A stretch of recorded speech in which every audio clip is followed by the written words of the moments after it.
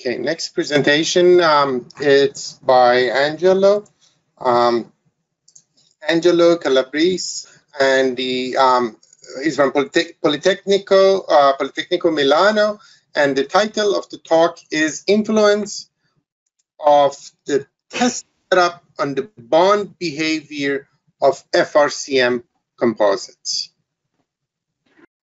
Okay, so thank you, Professor Martin, for the presentation, and good afternoon, all of you. Well, as one of the main learning objectives of this section was the assessment of testing methods for the mechanical characterization of FRCM composites, we decided to arrange a presentation which deals with the influence of different test modalities on the bond response of FRCM composites. Let me try to go. Okay. Well, it is well established how composite materials represents a very effective and cost-efficient alternative to traditional strengthening methods in reason of their very low weight, their outstanding strength, fast and easy of execution. And within those general framework, fabric-reinforced cementitious mortar composites are gaining a growing popularity due to the significant advantages guaranteed by the use of inorganic matrix, such as better behavior at high temperature rather than a four-piece, for example, better fire resistance, vapor permeability that assume a significant role for the application durability, reversibility, and many others. Despite of the very high performances of FRCM constituents, it is reported that the failure of a FRCM strengthened element may occur at a very far lower level than their ultimate capacity due to loss of adhesion of the composite from the substrate according to different failure modes. It is reported as well that for FRCM application employing one single layer of a textile, the bonding typically occurs according to the so-called fiber matrix interface debonding with high global slip of fiber from the matrix. Well, this sort of debonding mode depends mainly on the weak impregnation capability of the inorganic matrix on the core filament of each yarn. This entails for the telescopic failure, the telescopic displacement of core filaments that are free to slip with respect to sleeve filaments and to matrix itself, that eventually gave rise to that huge global slip at the loaded end under the effect of an applied force. So, given the relevance of the bonding failure, it has been important in the past decades to set up some test procedures to figure out what is the bond capacity of a FRCM application under different circumstances. The most commonly used test setup, that is also the one that typically is reported in national standard, is the so-called single lap direct shear test that you see in the picture on the left. Well, this test consisted of a substrate block on which an FRCM strip is applied. The testing machine is applying a pulling action that is perfectly aligned with the fiber matrix interface, which eventually will induce the bonding in the specimen. And we will be able to track the global slip at the loaded end by means of linear variable transducer, as well as the stress field by means of the load cell of which the testing machine will be equipped. Other similar tests have been introduced later on in the years based on the same concept, such as the pull-out test. And indeed, as you see, if you look at the profile of the test setup, you will notice how that even in this case, the pulling action that will eventually in the bonding is perfectly aligned with the matrix fiber interface, and so no out-of-plane action are involved in those testing procedures. For this reason, some other test setups have been introduced, typically referred to as indirect testing method or beam test setups, which takes into account the presence of orthogonal action to the interface, resulting from high deflection in the specimen or high curvature.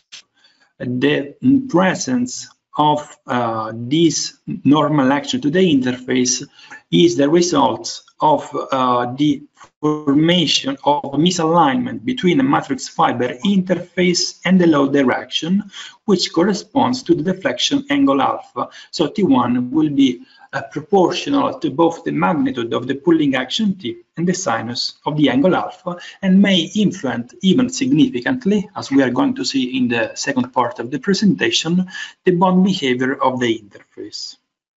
So to fully characterize the influence of a testing procedure on the bond results of a same FRCM composite, we arranged a test campaign consisting of two sets of 3 specimens, respectively tested according to the direct shear test setup I already introduced, and the second set of 3 specimens has been tested according to the modified beam test setup that you are seeing displayed in the current slide. The setup is comprised of 2 separate plain concrete blocks, joined together by a cylindrical hinge on the top side and by a continuous FRCM strip on the bottom side. The pulling action on the composite is applied by means of a 4-point bending test setup. According to the free body diagram you are seeing on the top right of the screen. And in the meantime, we are recording, or we are tracking, the displacement field of 8 linear variable displacement transducer. 2 of them will record the mid-span deflection of the specimen, other 2 the opening between blocks. The remaining 4 are recording the eventual inward displacement of fiber at the free ends of the 2 free ends of the specimen following the debonding.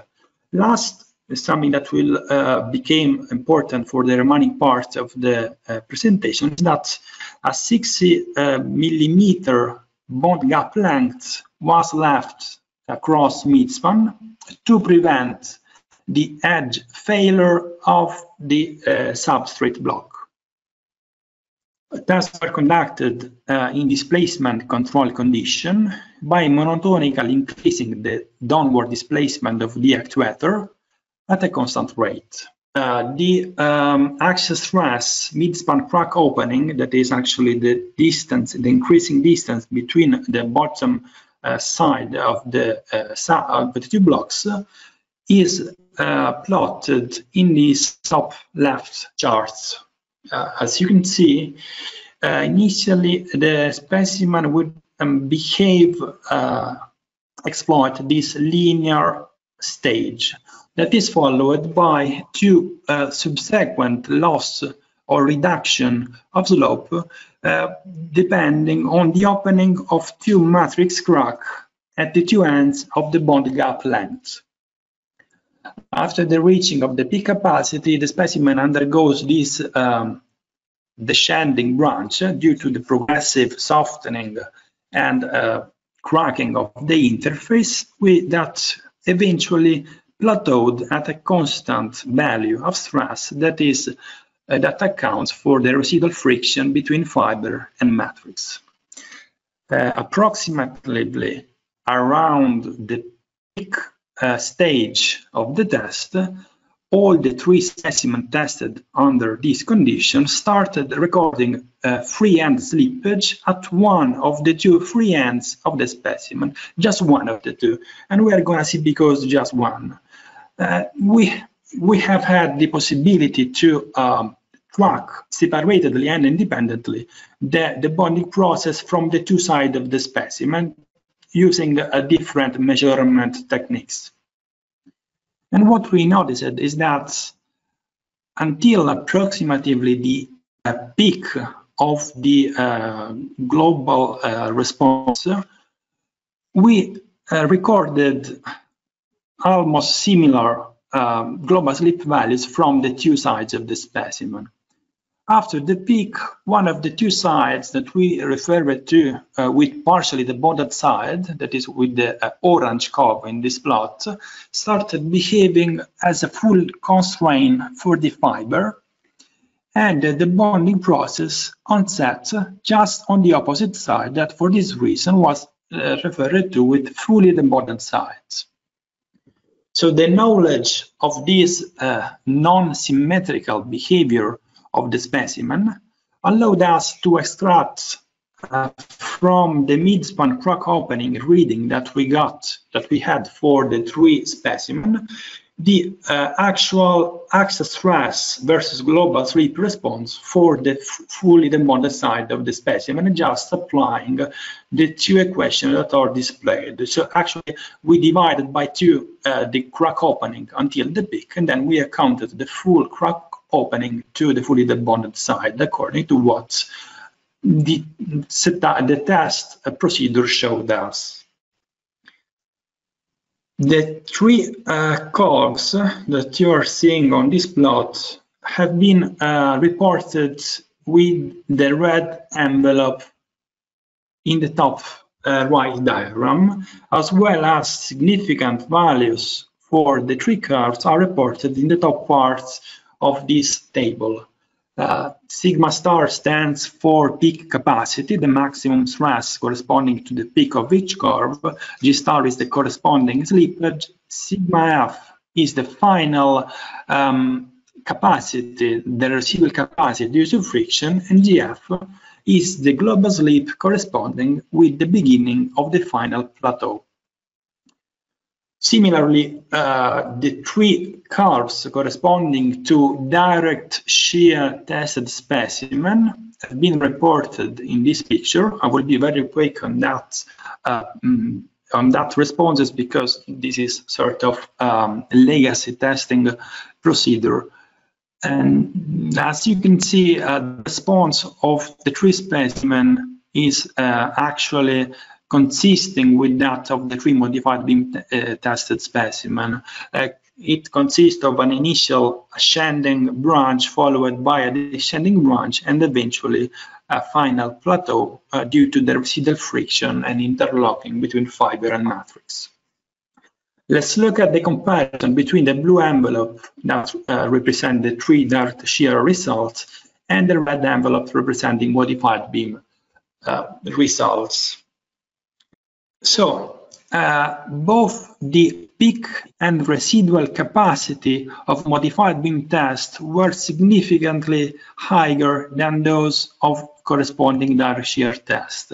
And this extra capacity was accountable to the presence of a normal action to the interface, which by pushing fiber yarns against the matrix, the inner layer matrix edge, is some way counteracting the free telescopic slippage of the fiber that we introduced at the beginning, and that is requiring an extra energy from the test to fully exploit the capacity of the specimen. On the other hand, the same normal action to the interface and the same pushing against the corner is some way reducing the displacement capacity of the specimen, and this reduction, this effect, is far more evident at the end of the test, where in relation to a higher value of deflection angle, this normal component will be higher.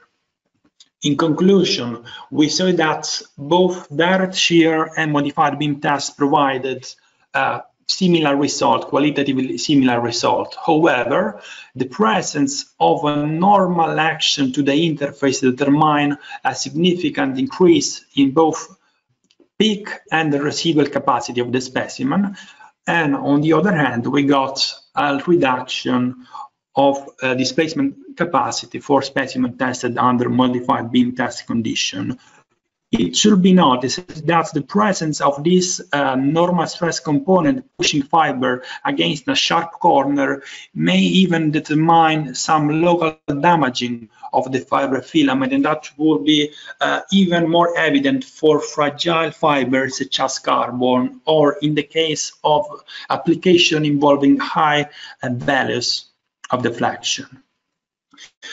So that's the end of my presentation. Thank you all for the attention, and I will also to acknowledge the co-authors of this work that partake in making that presentation possible. Thank you.